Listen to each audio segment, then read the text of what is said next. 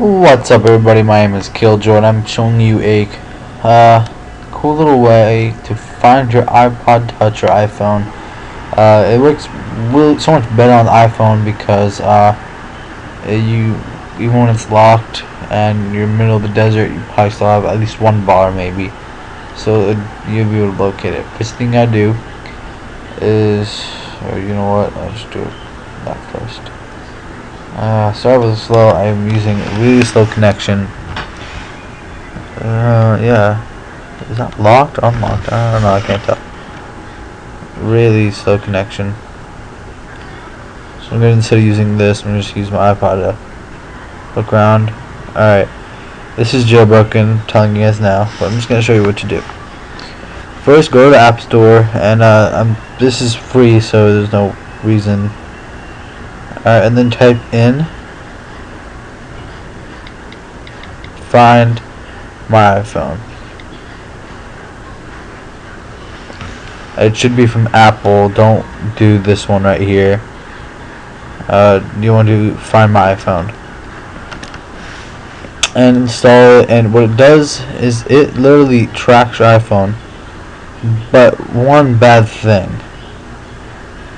about it, and the bad thing about it is it tracks the closest position to it.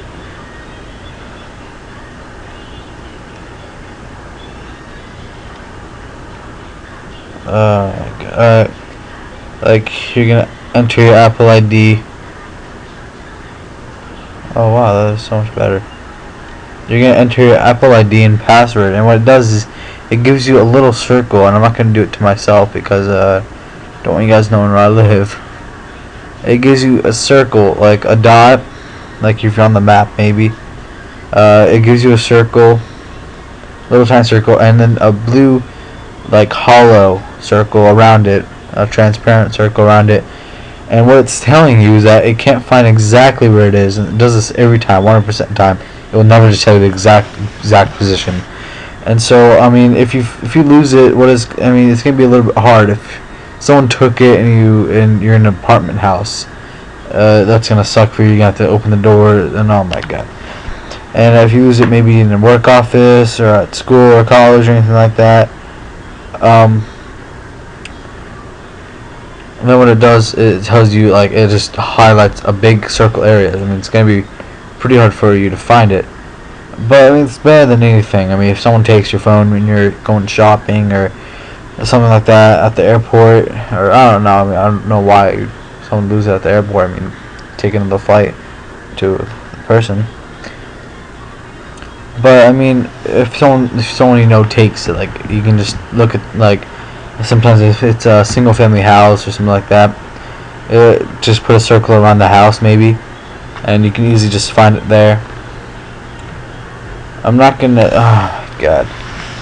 So it is free. All you need is an Apple ID and a password.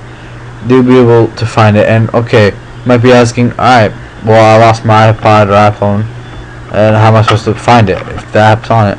Well, all you gotta do is go to me.com. It's gonna be in the description, and you have to make sure the app is installed to your iPod or iPhone. I think it has to be an iOS 4. And if it's not installed, then you're not gonna be able to find it. So it has to be installed. Find my iPhone. And you go to me.com. It's gonna look exactly like this, except for this is gonna be like a big cloud. It's just being me and stuff. And then you find it on the internet. It is a pretty cool app. I keep it in case I ever do lose my iPod.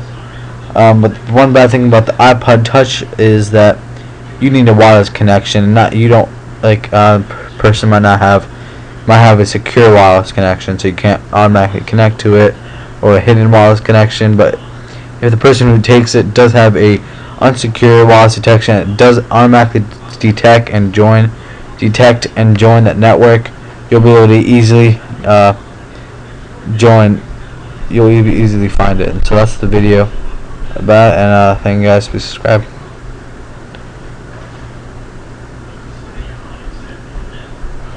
It's always the problem. Here we go. Now. Oh, and by the way, before I leave, we are working on our new website. It'll be posted right when it's open. We're still working on it, and I'm helping working on it. It's pretty damn hard. We're trying to make it as best as possible. So thank you guys and subscribe.